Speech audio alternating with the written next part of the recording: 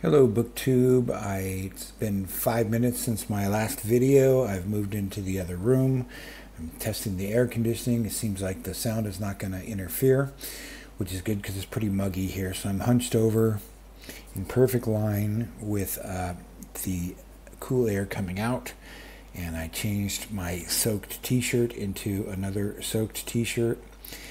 And I want to talk about the spicy pulps. A few days ago, or a couple weeks ago now, I guess he put it up, Gavin at Genre Stories put up a great video about the spicy pulps, which I'll link to in the comments and refer to for people who don't know and who are interested. He does a pretty good overview of them, of what that subgenre was. I think I've talked about them a little bit before too. I know I had some Western stories, some spicy Western stories written by Norval Page that I didn't like at all. But I enjoyed Gavin's video, so I looked on my Kindle to see if I had anything. I thought I might, and I did. I have this one, the Spicy Mystery Mega Pack, one of the Mega Pack series. Those 99 cents, sometimes 49 cents, sometimes 19 cents. I think I've seen one as low as 8 cents before. From John Betancourt at Wildside Press. It's got 25 stories in it, all spicy mysteries. You know, of course, there are many other subgenres. Mystery and crime probably being the most famous. So I don't think I'm going to read the whole thing.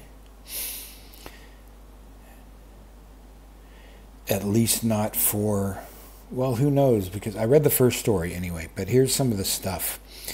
Now I'm looking at, here's the, I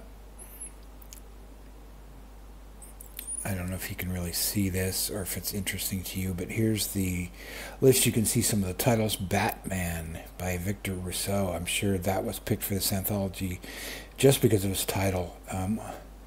Pallid Mistress.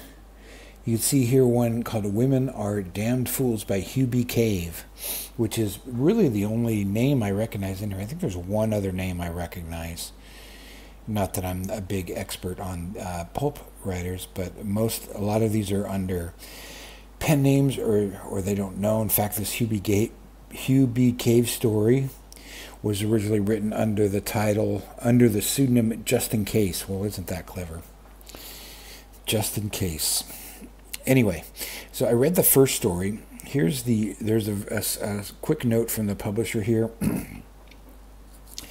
Here is a selection of 25 tales from the spicy line of mystery pulps, full of politically incorrect, even for their own time, tales of murder, weird menace, sex, sadism, bondage, and other stuff parents wouldn't want their kids reading. But by modern standards, they are quite tame, but can be fun if you're in the mood for a trip down the dark alleys of pulp publishing. Enjoy. So I was in the mood for one of those. I woke up in the middle of the night, too hot to sleep again. I picked this up and I read the first one, which is from Spicy Detective Stories, September 34, Death by Telephone. The title struck me, and I had to look this up later because I know there's a movie. There's a Bela Lugosi movie from the same era called Murder by Television. Or is it Death by Television? No, I can't remember. Which is a 55-minute, B-movie about an inventor of television getting killed by it, and there's a mystery, and I checked that out to see that came out in 35, so I wondered if one was stolen from the other. No way to tell really, but you could see a scenario where the screenwriter is trolling through recent pulps, sees the title Death by Telephone, and decides, well, hey, heck, I'll just ratchet it up and do a Death by Television. Who knows? Anyway, so I read it, and it's really, really purple prose, which I think a lot of these probably have. It's interesting because this prose, and I'll read a couple of little short paragraphs here, is probably what people thought pulps were. It's just imagine you're reading, you've got this at the same time that Robert Howard and Catherine Moore and H.P. Lovecraft are writing in weird tales and, you know, really pushing the boundaries of the fantasy genres. And you've got in Black Mask, you've got Raymond Chandler and other writers who today appear in, whose books are now universally acknowledged as American classics, really changed the form of American prose, you know, and have Library of America editions and whatnot, and in the same rack, or you know, maybe one or two shelves above or over the counter at the same newsstand, you have spicy detective stories. And I think at the time, and maybe even today among literary snobs and stuff, this level of writing in Death by Telephone is what people thought of as being pulp writing. And I don't know why. It just strikes me as very interesting that there was such a broad range. Here's the I don't know why I showed you that, the black and white version. Anyway, you know, in Spicy Detective Stories, September 1935, you got a story that starts out, red headlights bored macabre holes through the rain-drenched night as the official coupe of District Attorney Halloran roared forward. In the twin crimson glares, the slanting raindrops seemed like sinister globules of blood. So that's two sentences in a row that describe the red headlights. The red headlights and then the twin crimson glares, which are the same red headlights, I assume. And the third sentence, the car's siren shrieked its tortured wail above the storm. District Attorney Halloran, in case we forgot he was District Attorney from the sentence above, crouched over the wheel, his lean face a tense mask. Or his tense face a lean mask, maybe. By his side sat Detective Sergeant Ben Wade, grim-lipped and taut. The detective spoke a question over the roar of the motor. When did Judge Jeffries get this threatening phone call? So they immediately start talking about stuff they've already talked about, so that the reader can be caught up on the story. District Attorney Halloran answered in clipped sentences. 15 minutes ago, he notified me at once. Judge Jeffrey is the one who sentenced Joe Durkin to hang. Yesterday, Durkin escaped from the train that was taking him to Folsom's condemned row. Got away clean. And now Durkin has phoned Judge Jeffries to tell him that he intends to kill him at 10 o'clock tonight. And it's past 9 now. So a lot of information there for our benefit. Halloran stepped down savagely on the gas. So I don't know if he was... I don't know if he just floors it at that time because he realized it's 9 o'clock. Or then Wade says, what's been done? I've had the Jeffries home surrounded by plainclothes men, the district attorney answered. You're to be on the inside. You'll stick with the judge every minute. Don't let him get out of your sight. Wade nodded. His heavy jaw moved forward pugnaciously. One might even say his pugnacious jaw moved forward heavily. You know, this is very generous on the adjectives and the adverbs. Let's see what else we got here. But nothing spicy yet. We got to wait till we get into Judge Jeffrey's home. When Halloran and Wade leap out of their car. Oh, here's a good sentence. Here we are. And slewed the heavy coupe into the driveway of an old-fashioned two-story residence. The car's weighted rear end cracked down against the springs as the back wheels took the bump. The machine being the car, came to a skidding stop on the wet gravel in front of the garage behind the house. Okay, good. So now we know exactly where we are, behind the house. That's important, I guess. Halloran and Wade leaped out. At the front door of Judge Jeffrey's home, the district attorney punched the bell. Can't press the bell. You punch the bell. This is a spicy pulp. This is a hardcore story. You punch a doorbell. A woman, white-faced and fearful, admitted them. Halloran said, Mrs. Jeffries, this is Detective Sergeant Wade. He'll be your husband's bodyguard tonight. Okay, now we're getting spicy. Wade studied the woman. She was not over 30, naturally. Her hair was the color of dull gold. Remember that. Her hair was the color of dull gold. This is probably the most important detail in the story, given the fact that every description of her for the rest of the story, her hair color is mentioned. And her mouth, and her red mouth was warm and potentially passionate. Her hair was the color of dull gold, and her red mouth was warm and potentially passionate. All right. He can perceive across space that her mouth is warm. Her tight-fitting dress revealed the swelling curves of her svelte hips and full, erect breasts. She moved with an easy, lithe grace, like a tamed tigress. She favored the detective with a slow, searching smile. "You look capable and dependable, Sergeant." Her voice was a husky contralto. She gave the detective her slim hand. To Ben Wade, there was something electrifying in the touch of her cool fingers on his broad palm, Wade suddenly understood why Judge Jeffries, 60 and a widower, had come to marry this voluptuous creature less than a year before. She aroused primitive desires in a man.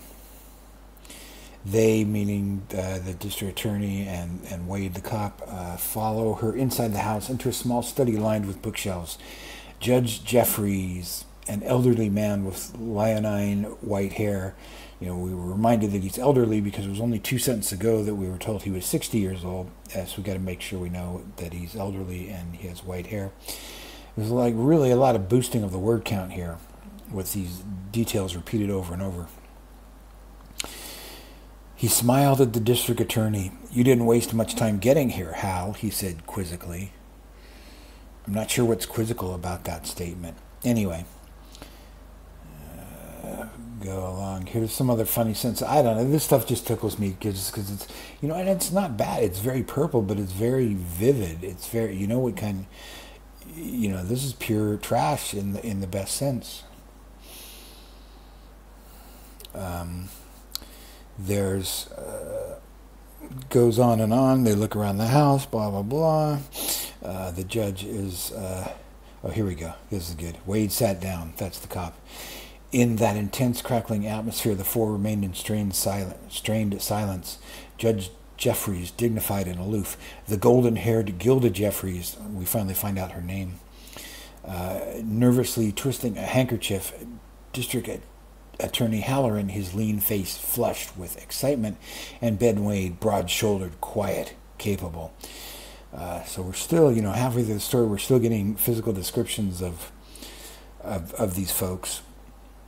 And we're reminded that Gilda Jeffries has golden hair. Somewhere in the depths of the big old house, the clock chimes 10 times, like measured strokes of doom. Okay, 10 o'clock. This is when the murder's going to happen, right? Gilda Jeffries whitened under her heavy makeup. It's the hour, she whispered ominously. Wade loosened his service .32 in its shoulder holster. Nothing happened. 5 minutes passed. 10, 20. The tension had noticeably relaxed. So there's not going to be a murder after all, I guess. Judge Jeffries yawned ostentatiously. District Attorney Halloran rose. He was smiling a bit shamefacedly. "Looks as though this Durkin's threat was a false alarm," he admitted. "I think I'll move along," he said to Ben Wade. "You better stay here the rest of the night, Sergeant. Keep your eyes open." Okay. Gilda Jeffries went with Halloran to the front door. After a moment, Wade heard the door open and close again. Gilda Jeffries returned to the study. And then the telephone rang. Okay, so the story's called Murder by Telephone, so we know something's going to probably happen here. In the stillness of the little room, its harsh jangle sounded like a warning tocsin. Don't know what that word is. It doesn't matter. Judge Jeffries' yellow-haired wife. It's almost like he's describing two different women here because, in one paragraph it's Gilda Jeffries did this, then Gilda Jeffries went and did this, then Judge Jeffries' yellow-haired wife did this, picked up, Judge Jeffries' yellow-haired wife picked up the instrument. We cannot be trusted on our own for even a minute to remember what color Gilda Jeffries' hair is. It's definitely yellow or gold or dull gold. You know, we got to be constantly reminded of that for some reason. And then her face turned a sickly gray. She looked fearful at her husband. It's for you. It sounds like the voice that called you earlier tonight. Judge Jeffries got up and took the telephone from his wife's trembling hands. Hello, he spoke sharply into the transmitter. He seemed to listen for a brief instant. Then abruptly his whole body contorted in a spasm of agony. His face became a grimaced mask of horror. The knuckles of the hand that gripped the telephone suddenly whitened. A thin wisp of steam-like smoke issued from his ear where the receiver was pressed. There's smoke coming out of the phone, the earpiece of the phone. Ben Wade, that's the cop, leaped to his feet. The odor of burning flesh reached his widened nostrils, nauseating, acrid. Abruptly, the telephone clattered from Judge Henry's nerveless, relaxed fingers. Fingers relaxed because he's electrocuted, I guess. The jurist toppled forward to the floor and lay very still. God Almighty, Wade cried. He knelt over the prone form of the white-haired judge. The white-haired judge? The gray-templed, white-haired judge. He fumbled for the fallen man's pulse. Then he looked up. He's dead, killed before our very eyes, which is helpful for these two people in a room with a man who they just watched killed with their very eyes, for him to comment, to make it clear that he was killed before their very eyes. Gilda Jeffries, that's the wife, remember. Hope you didn't forget. It's been almost 2 sentences since she was named, given her full name. Gilda Jeffries screamed once. Good. The number of screams is important there. She screamed once. Then she swayed forward. Wade caught her in his arms. He slapped her across the face. His fingers left a stinging print on her cheek. Snap out of it, he snarled. Quick, go to the front door and yell like hell. This house is surrounded by detectives. Get them in here. So she faints. He catches her, and in the same action, I guess he holds her with one hand while he slaps her with the other. And then he tells her to go outside and yell. She doesn't do anything as far as the description here. She just fainted and he hit her, but apparently she recovers from the slap and goes out to yell for the other detectives who haven't noticed all this screaming and yelling and commotion in the house, I guess. Police surgeon shows up, chapter 2. The surgeon, the coroner, I guess, shows up and says, death by electrocution, the medical man said succinctly. He got a shot of juice as strong as if he'd been sitting in the electric chair. So somebody wired the phone to electrocute him when he got a call. Quite a mystery. The district attorney comes back. There's some deal about a new phone cord heavy enough to carry high voltage was put in, and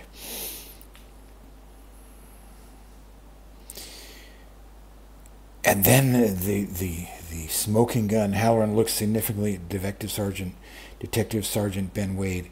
Joe Duncan, that's the guy who swore revenge on the judge, was a telephone repairman before he was convicted of murder. Obviously, he's the person who wired the phone to kill the judge. Brilliant plan. Gilda Jeffries drew a sharp, agonized breath. Her dress drew tight with the sudden stiffening of her breasts. Okay. God in heaven, she moaned. Suddenly, there was a telephone repairman here in the house this afternoon. All right, so they've cracked the case. All right, now at this point we know one thing for sure. It's so obvious that Durkin wired, who swore revenge on the cop, who swore revenge on the judge, is definitely the murderer. And since the story is only in the beginning of chapter 2, and it's another 10, 12 pages to go, we definitely know that he's being set up, right? Okay. All right, so they go out. They take out the judge. The cop goes out. The cop goes out to look for clues. Wade leaned forward and delved into the shrubbery. He's looking around. He sees something ghostly white in the shrubbery. His fingers counted the small white object. was cold and clammy to the touch. He pulled it out. "Good God," he said in a strangled voice. The object was a hand, a man's severed hand. A hand bloodless and pallid and gruesome, hacked off at the joint of the wrist. So Wade turns around. He's got this hand, and he's got to report this clue to the district attorney. He gets knocked on the back of the head. Blackness descends. He wakes up in a hospital. There's a nurse helpfully there who explains everything that happened to him in the meantime. Wade asks the nurse, "What about the hand I found?" And she's like, "What hand?" So he knows the evidence has been stolen. He jumps out of the hospital. He goes back to the mansion, the scene of the crime.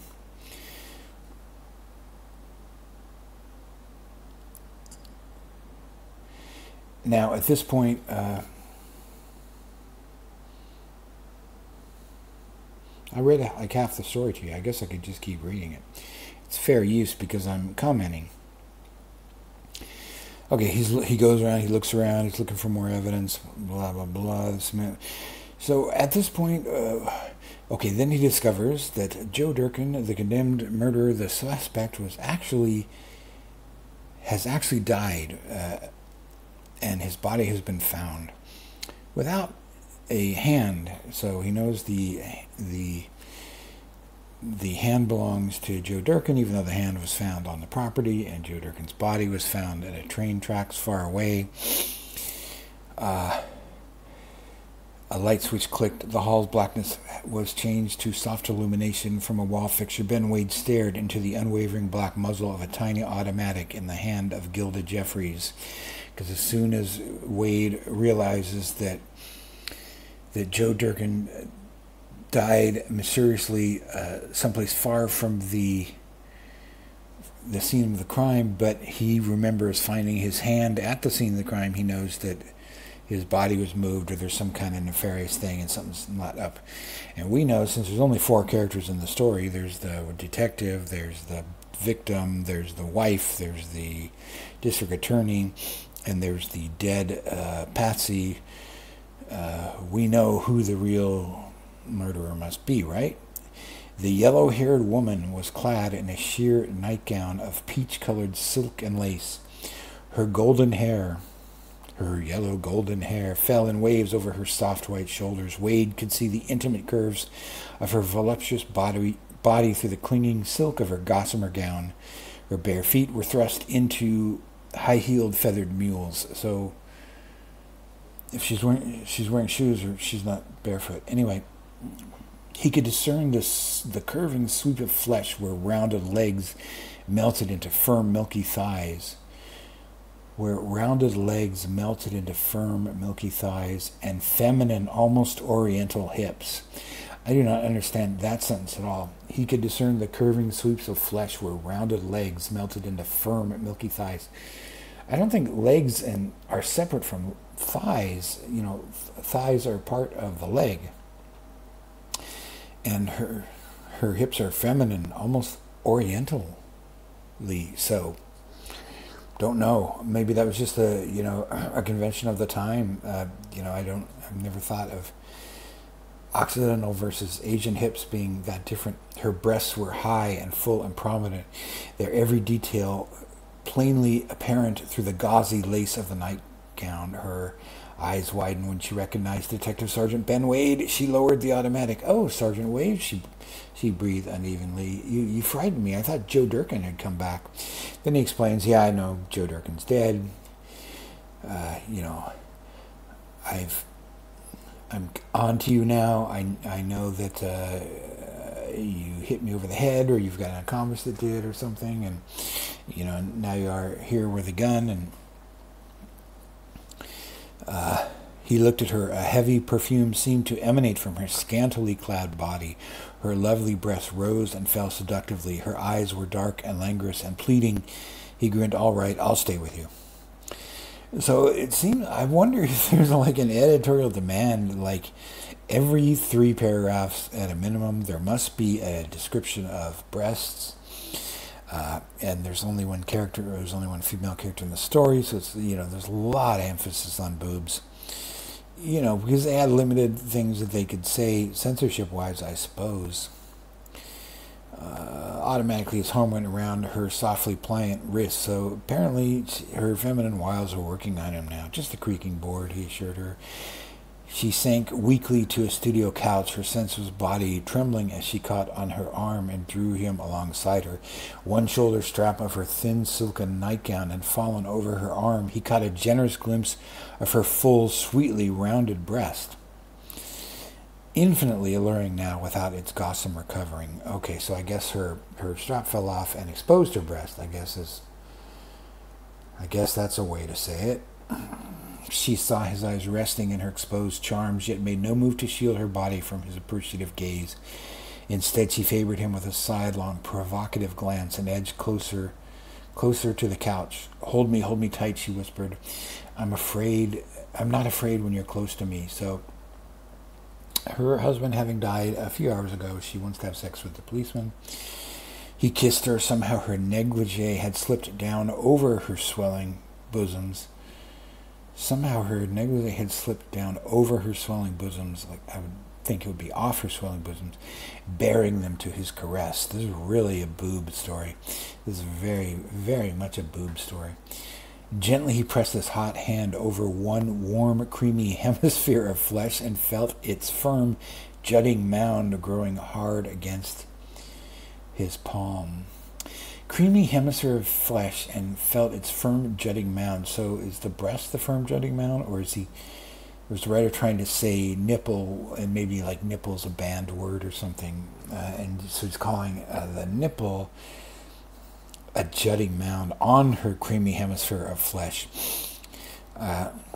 She stretched out sidewise on the studio couch, arms upflung over her head to reveal the satiny, smooth, white curves of her delicious armpits. Oh yeah, okay, now we're getting a little fetish action going on, it seems to me. The lower hem of the peach-colored silk nightgown. Got to remember to put in the color of the nightgown every single time, just like the color of her hair.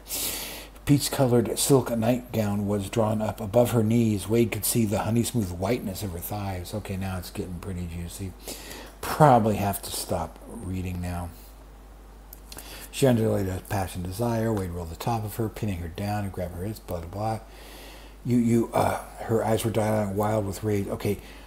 Then he grinned into her face, reached into his pocket, extracted clinking handcuffs, and snapped them on her struggling arms. He got up. Her eyes were dilated and wild with rage. She screamed. Wade said, "Where's your lover, the man who killed your husband?" He cracked the case. He figured out it was the wife and an accomplice, a male accomplice. Who could it be? There's 4 people in the story. See, this is why you don't think of it so much, but like someone like a good mystery writer like Agatha Christie or someone is really a genius, just by the simple fact that they are able to put in more characters to make a bit of a mystery. I mean, there's Wade. It's not him because he's arresting her. There's her. She has an accomplice. There's the judge. He's dead. There's the patsy. He's dead. There's only one other character in the story, the district attorney, who set this whole thing up. So guess what? Where is your lover, the man who killed your husband? She paled with sickly gray. What? You get me, Wade snarled. You know damn well what I'm talking about. You were in love with another man. You wanted to be rid of your husband, Judge Jeffries. In case we've forgotten in the last 2,000 words who her husband was and who the victim of the crime was, it was Judge Jeffries. So you plotted to kill him. Somebody bribed the guard who was taking Joe Durkin, a convicted murderer. You really don't have to pay attention to the story at all, because in every single sentence the writer is going to recap every single character's position in the story. You bribed the guard who was taking Joe Durkin, a convicted murderer, to the penitentiary, and the guard allowed Durkin to escape. Then your lover, who was waiting at the prearranged spot, captured Durkin and killed him in cold blood. Blah, blah, blah. Plan of the body. Before Durkin was buried in the cellar, your sweetheart cut off the dead man's hand. And, I guess they cut off the dead man's hand so they could use the fingerprints to frame him for rigging the telephone. you know, it was explained early on that Durkin was a telephone repairman before he, which is what makes him the perfect patsy for this crime. Never explained how the actual perpetrator of this crime knew how to booby trap telephones, because he's not a former telephone repairman. He's the district attorney. You planted the fingerprints. Oh, this is pretty lurid. I think I'll skip that part. Very sadistic. Okay, he's threatening to burn her skin with a cigarette to get the confession out of her. Charming. She opened her mouth to scream. Her eyes sought a point beyond Ben Wade. The detective saw that glance. He whirled, just attempted to duck a murderous blow from an upraised chair in the hands of a man whose face was contorted in maniacal fury. This is the boyfriend. Wade's hand whipped to his shoulder holster. His service 32 leaped out. It spat fire. The chair dropped to the floor. The man who had wielded it looked stupidly at Ben Wade. He swayed, caught at his chest with clawing fingers, and slumped awkwardly downward. Wade said, so Wade, the cop, shoots the accomplice, the boyfriend, the lover of Gilda Jeffries, Mrs. Judge Jeffries, Gilda, blonde-haired, peach silk negligee wearing, blonde-haired, platinum-haired, dull gold-haired Gilda Jeffries, and her lover is shot by Ben Wade. He sways, caught at his chest with clawing fingers, and slumped awkwardly downward. Wade said, "Well, Mr. District Attorney Halloran, I guess that settles your hash for a while." So it was the district attorney who set the whole thing up. Being the last character in the story